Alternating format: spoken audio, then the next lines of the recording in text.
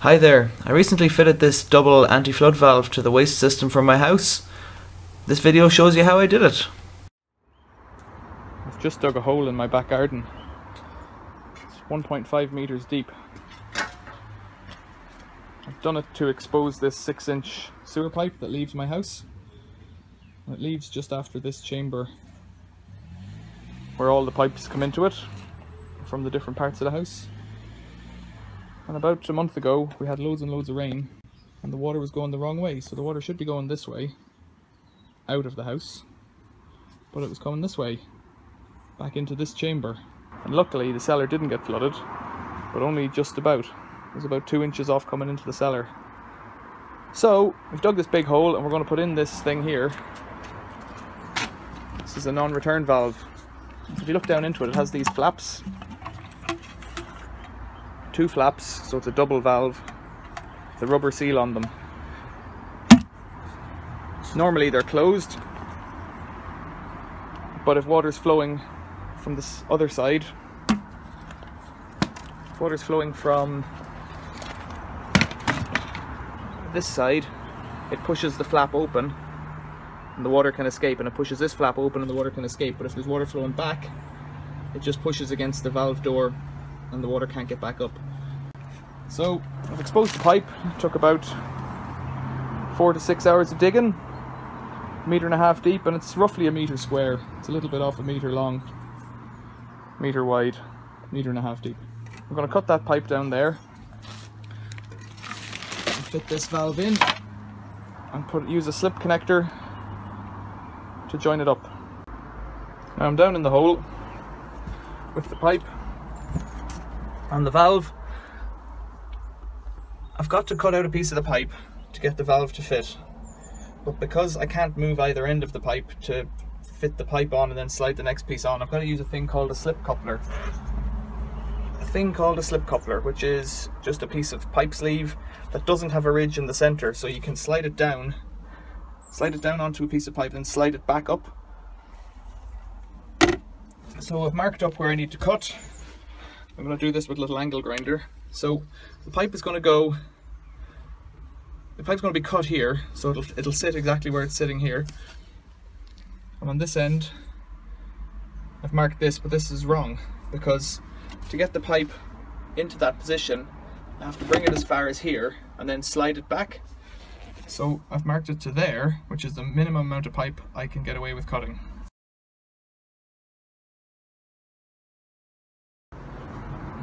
So what I've done here is, with the angle grinder, because I can't get it the whole way around, I've cut out little sections halfway through, and I should be able to get the angle grinder in there then to finish up the cut and do a nice neat job.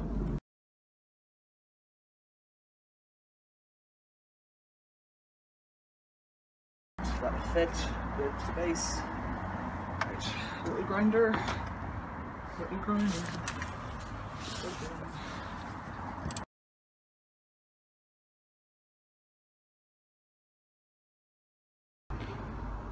So I've got clay all trimmed out, the pipe gone.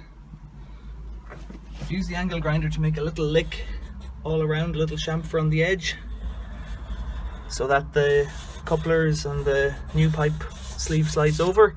I'm going to give this a wipe down with the damp cloth to make it a bit cleaner so that everything goes together. And I've got a bottle of silicone lubricant and I'll lube it all up really well, and we should just be able to slide it together. So the coupler's got to go on first, as far back as it can. So get some lube on.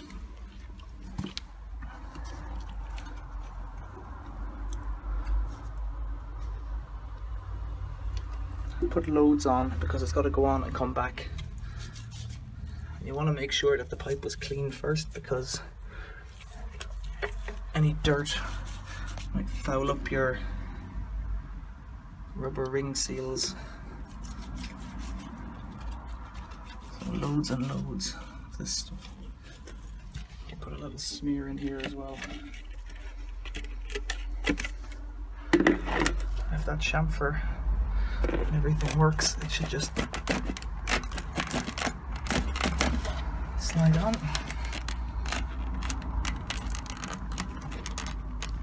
There it is. So That's that one. Back as far. It's going to get stuck on the second seal and it won't go on there, so I should just pull back now whenever I go to do it. So let's put some silicone on this end.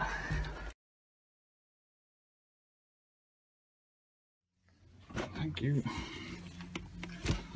So the flaps, you should be able to see the silver flap if you look in. If you can't, you're doing it the wrong way around.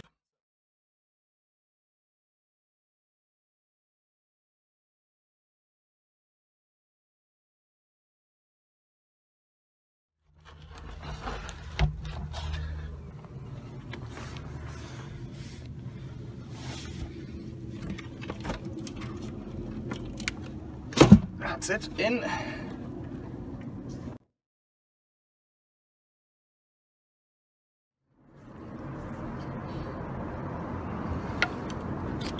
So, back here.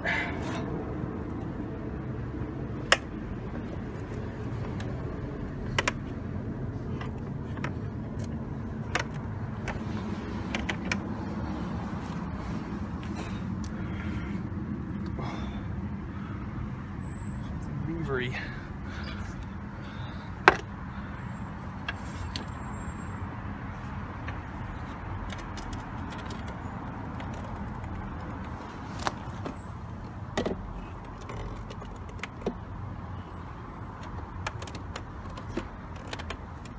Go. And that's it.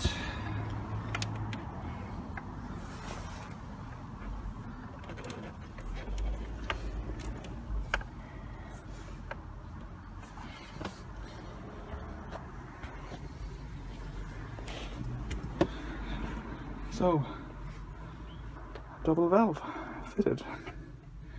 Happy days.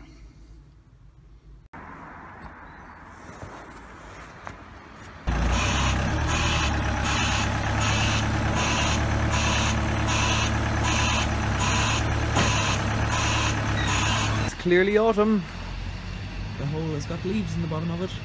Yesterday morning I put a bit of concrete just underneath the valve and the slip collar to stop anything sliding around. It's about halfway underneath, it just gives it a bit of a bed. What I didn't say before was that with these little red handles on top of the valve, you can flip them up and it locks the valve shut if you ever had some kind of an emergency that you wanted to do that.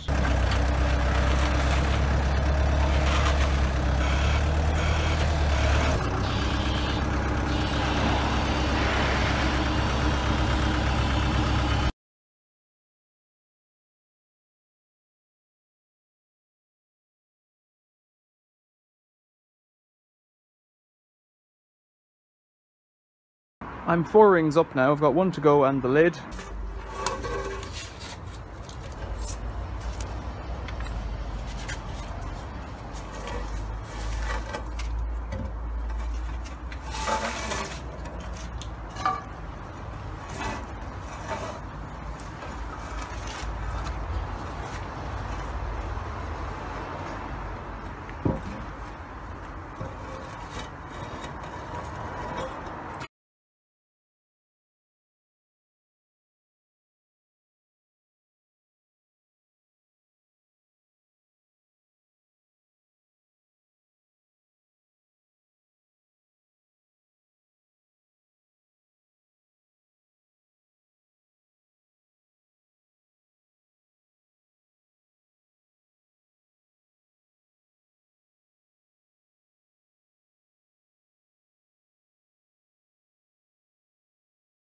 Here's the final view. The valve's still wrapped in plastic down the bottom. I've just trimmed it off with a bit of concrete. I thought it was going to take me a lot longer, but it took about 4 hours to put in all the risers, all the rings, and do the top and mix the concrete for the top. Not so bad really. Hopefully if there's a flood, it'll work. So just to finish it up, I've put on a concrete ring on the top with the concrete lid. It's removed at the moment. And I've put a bit of gravel around just to tidy it up. You need to be able to access it, so I didn't want to concrete it in too much. There's a bit of concrete under it. And this is what flows into it. A few pipes from the house, drains from the garden, all into a 6-inch pipe and then into this double chamber anti-flood valve.